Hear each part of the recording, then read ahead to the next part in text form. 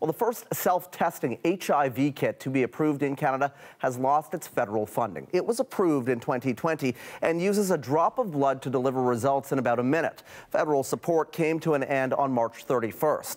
Now, the funding ends as Canada is seeing HIV cases rise. There were more than 1,800 new HIV diagnoses in 2022, a nearly 25% increase from the year before. That's the highest rates, that is, are in Saskatchewan and Manitoba. Well, joining us now is Sean Rourke. He is a scientist at St. Michael's MAP Centre for Urban Health Solutions, who helped pioneer these HIV self-tests in Canada. Sean, thanks for coming in. I first want to get your reaction. You helped pioneer these tests when you brought in one being distributed. How are you feeling today? Disappointed.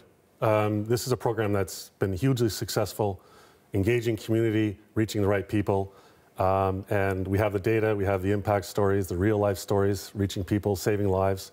It should continue. Why are these tests so key? And you brought one here. Yeah. You can hold it up. So this is a test. Again, there are people who have HIV and don't know it, they're undiagnosed, and some people will just not engage in the healthcare system, and so we need to go to them.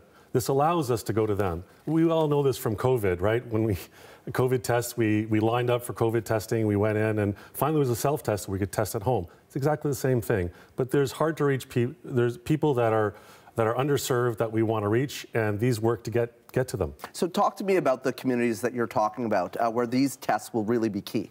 Yeah, so we're working particularly with Black communities, Indigenous communities, women, people who have very unstable housing situations, men who have sex with men, people who use substances, inject drugs. These are the communities that we can reach, and we're doing exceptionally well at reaching them. 50% of the people that we're reaching are first-time testers. So that's the key number. We're almost distributed 250,000 of these kits, and we want to do more. Can we open this and see what it looks like? Sure. It's not, I mean, because these are pretty simple kits. And while we're doing that, you know, with so much success in the program here, why do you think the federal government canceled it? Well, I don't know. But so there's a reservoir, there's some solutions, you prick your finger, you put it in, it takes a minute. It's a highly accurate test. This is a Canadian company, huge success story for Canada. And it's something that's very simple to do. There's instructions here, you follow it, so you can know your status in a couple of minutes. So, okay, so, you know, we're showing how simple this is. 1, 2, 3, there's three little vials here, there's instructions inside, Band-Aid included, and then this is what will tell you whether or not you are positive or not. Right. So again, you know, if this is so simple, if it is helping communities, why would a program like this be canceled? It doesn't make it. It's a political decision now, I think. I mean, the question is, do we really care about these communities, these people that we mentioned, that we're reaching them? We're reaching them in very good ways, helping them get connected to care. We're engaging the community-based sector in a way that's amazing. This is a huge success story. The funding is going to the people on the front lines. Over 375 agencies across the country are helping to make sure that given a test, just like right now, I'm reaching you because you're not coming in for testing. You're getting a test. You can decide you want to do it right here, you want to take it home, and then you'll know your status. You'll be able to access treatment and save your life if you have HIV. Well, and you know, sometimes there's stigma attached to going into a clinic or something like that and getting an HIV test. Is that part of it as well? It's exactly part of it. There's not only stigma, but you know, we haven't been very thoughtful about the other barriers too. There's lots of these words that we talk about now, health equity and disparities. We've learned a lot through COVID. We're not translating that into this.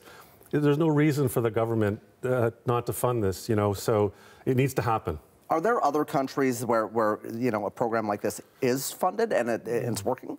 So the US and the UK are other G7 countries that have programs just like ours, very effective. We would be the first one to stop a national program that's working. I mean, if you look outside and you think, you know, the WHO is looking to see, you know, monitoring all the countries, it's a success story. Why would you stop it? It doesn't make any sense. The funding is not a lot of money. It works. Let's just make this happen. So HIV rates across Canada rose by 25%, which I said in the intro, in 2022. What's your message to the government this evening?